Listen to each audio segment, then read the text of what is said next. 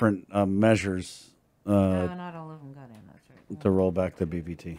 It's 9:01. Let's head to the KUAM News Zoom room where we have Captains Eric and Carrie Rudd of the Salvation Army. I just wanted to get you guys on this little bit of an update. I know it's been a while.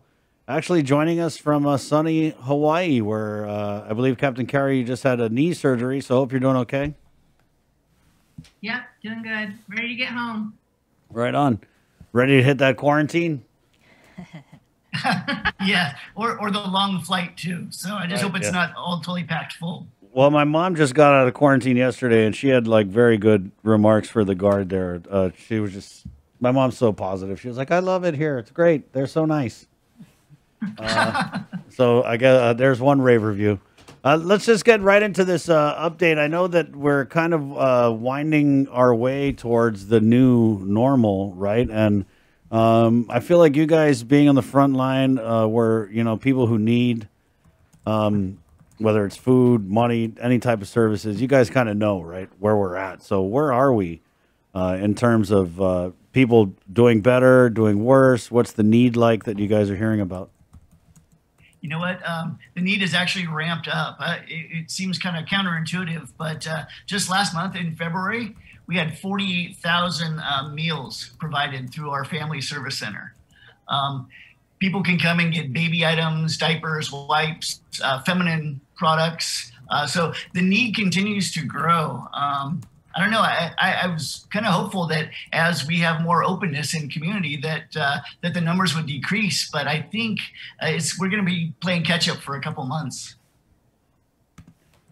And what are you hearing about, because you're right, it does seem counterintuitive because, okay, businesses are open, 75% capacity. We know that people have started to migrate off to PUA. So those people who are hurting and in need, what are they saying to you?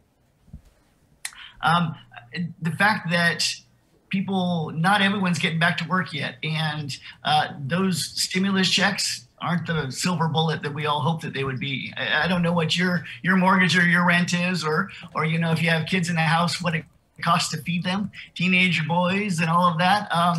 It's just, I think it's catching up with people. And the fact that they've had to burn through their savings and through that safety money that we sometimes are able to put aside, I think people are at the very end of that line there. So they're now realizing, oh, I need to get a little bit help here because I still got to keep the power on. I still need my cell phone so I can actually find work if I'm trying to get it. So I think reality is kind of sinking in a little bit. I'm hoping that we ramp out of this sooner than later, but it seems like it's going to be a slow go for a little bit. We're still seeing about 20 clients a day. We're open Monday through Thursday from 9 a.m. to 11:45. We're closed on Friday so we can do casework, but we're still serving the community on a regular basis. I know you guys had a utilities assistance program that you rolled out. What was the response, and how many people were you guys able to help with that? We burned through that money really quick. We went through $50,000 super duper quick. It was interesting. And I thought it was kind of a wise thing for the utilities. All the people that were in arrears with them, they gave them a notice and said, hey, Salvation Army has some monies if they can help. And so it kind of streamlined the process, actually. So folks that needed help were able to come in and get it. In this interim, we farewelled our former family service case manager, and we have a new addition to the team, and she's just an amazing woman. So we're starting to kind of get find our bearings again after the transition. So we have a really good solid team, and I think we're adding to the team, aren't we? We're adding to the team 2 more social workers and a warehouse worker because of the needs of COVID. And so those will be 18-month positions, and we're in the process of making that happen. So all this funded through GURA, right? Yeah. Wow. Are you guys getting anything from the governor's direct appropriation of $660+ million, or even if not from the governor, anything from the American Rescue Plan? We don't know yet. I've been off island, so I'm not. We don't know yet. What we are doing is actually tomorrow, the 30th, is the groundbreaking for the Lighthouse Recovery Center Women's Recovery Facility. And the governor will be there at noon. We're excited about it. It's a 16-bed residential. There's 12 residential beds, 2 ADA, and 2 withdrawal management beds. And the theme for this particular facility is going to be trees, because it's going to be rooted in family. The idea being is, and the vision is that we have a women's facility, and eventually we would like to have a family facility. We would like to be a one-stop shop, really campus that helps all components of addicted families. So that's the dream, but we're getting there closer tomorrow. What about Salvation Army? We try to provide a holistic response to the needs, and we've seen how effective the men's Lighthouse Recovery has been, and we've heard the need for so long. And our predecessors, Majors Tom and Kim Stumbaugh, had the foresight to initiate this, and so we're so excited because COVID put it on hold for a while because we lost many of the contractor workers. So the fact that we're able to open this up and get running again. Very excited about the impact that we can have on our community. We are looking for community donors to help furnish and help fund the operations as well. So we're going to need help from the community, but we're getting it off the ground and we're really excited about it. It's something that's desperately needed on island, and I think it's going to have a huge impact as well.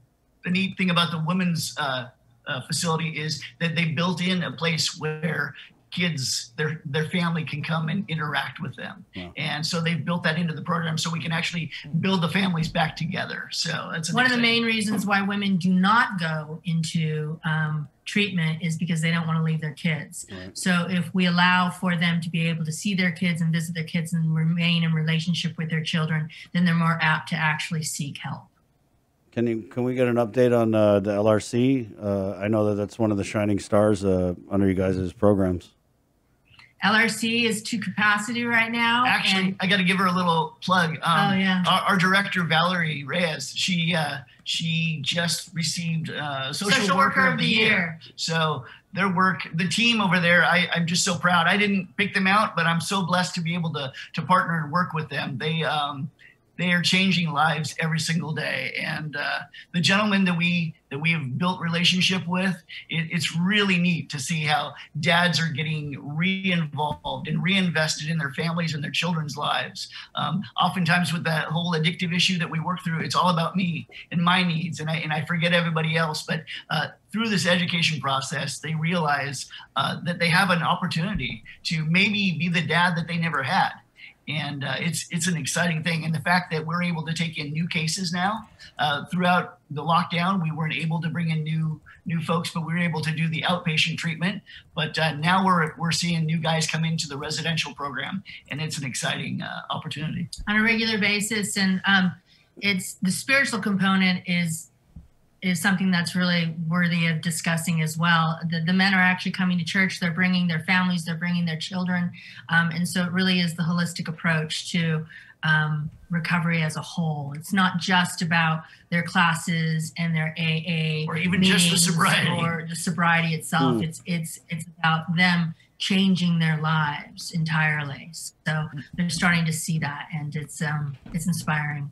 It's a really good team there. Really good team. I remember the first interview we did with you guys, because you guys had come from Washington State, and I know that they've got their issues with meth there. And I believe I don't know if I'd ask you to compare, but now that you've been on Guam, feet wet, how do we compare to kind of what's going on stateside with crystal meth and the use and abuse? I think the fact that we were a smaller community here, I think it really impacts us even deeper than it does. Now, the numbers in Pacific Northwest are staggering, but there's a lot of folks there. But here on island, everyone's related to somebody. And so I think every family has a touch point and has been affected by this scourge. And so, you know, there's the uncle that we don't talk about, or families are broken. And so I think the impact is actually greater felt here than it is there because it is a smaller population. And it is. And it's sad. I mean, these guys in our program, yes, we have guys that have been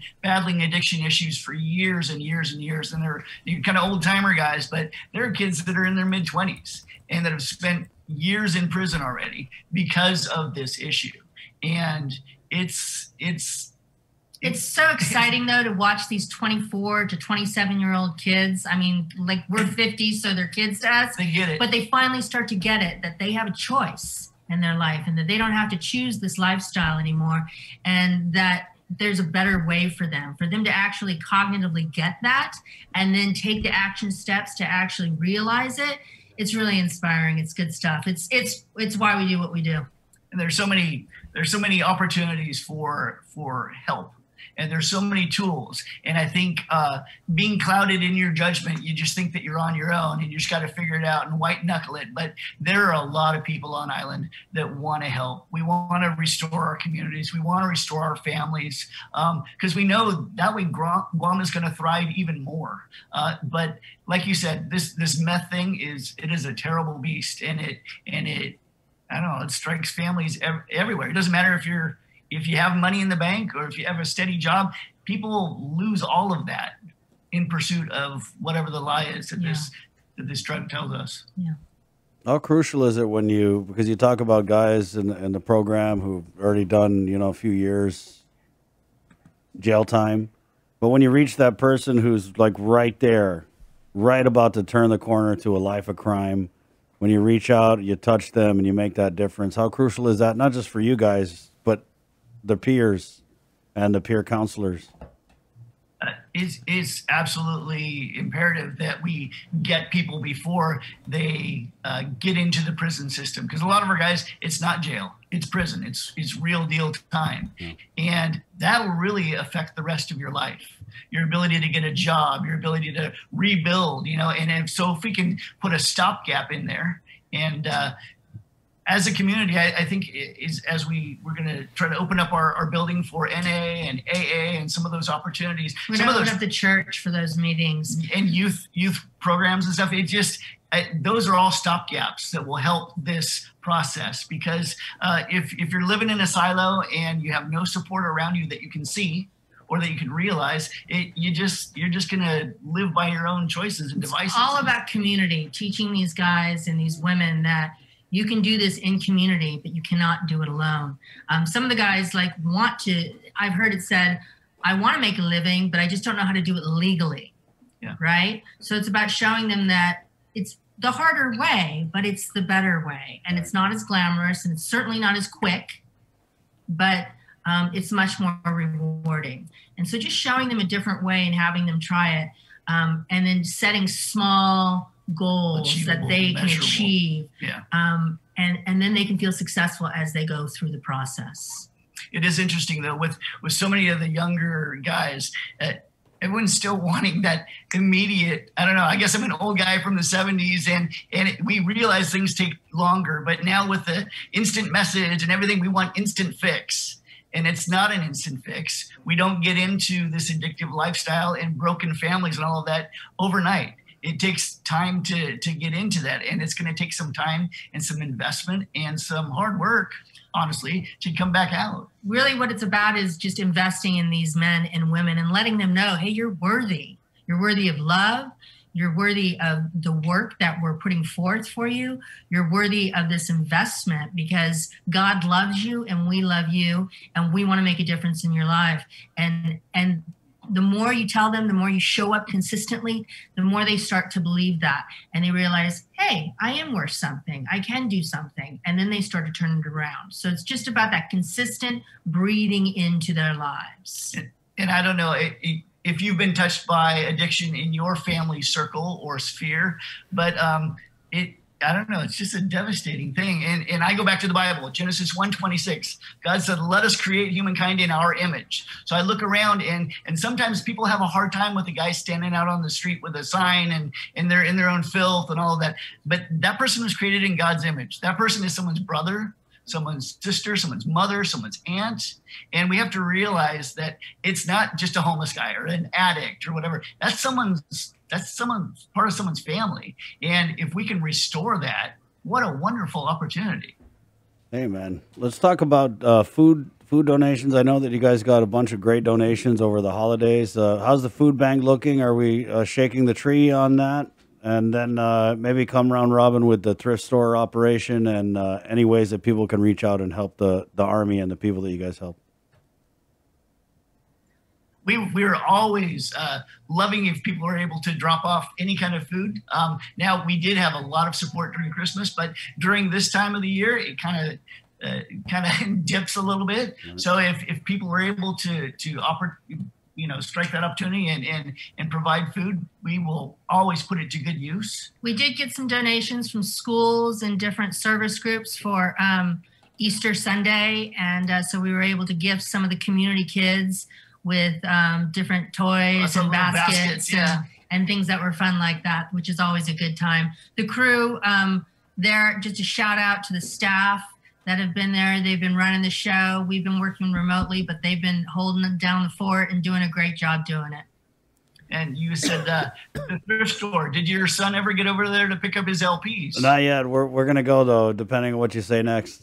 You guys the store, they always are having good stuff. She finds the best stuff and puts it out. And I don't know, I like to go over there just to wander through. I'm a book guy, and you can get books independently, but you can go over there and she'll sell you a box of books for $5. I mean, holy cow, it's summer reading time. It's wonderful. And she has good clothes. Oftentimes the stuff, it comes in brand new with the tag still on it. So you're getting a brand new item at pennies on the dollar. So she does an amazing job at taking what seemingly would look like junk and turning it into treasures for people. One person. I don't know how she does. I don't know how she does it, but she does a fabulous job. She does. She really does. Well, we want to commend you guys for the work you guys are doing, and your staff definitely. And don't be strangers. Come back round. Happy Easter. Happy Easter. Happy Easter to you. All right. Thank you so much. Captains Eric and Carrie Rudd of the Salvation Army definitely hit the ground running, I'll say, with their assignment here on Guam. Of course, replacing Major Tom.